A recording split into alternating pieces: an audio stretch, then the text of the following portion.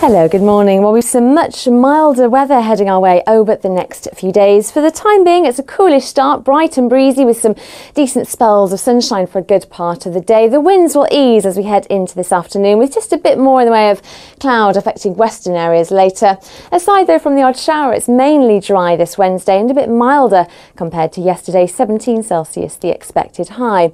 Overnight tonight, it clouds over everywhere from the west. The chance of the odd spot of drizzle, some mist and fog patches possible in places, and lows around 7 or 8 degrees Celsius.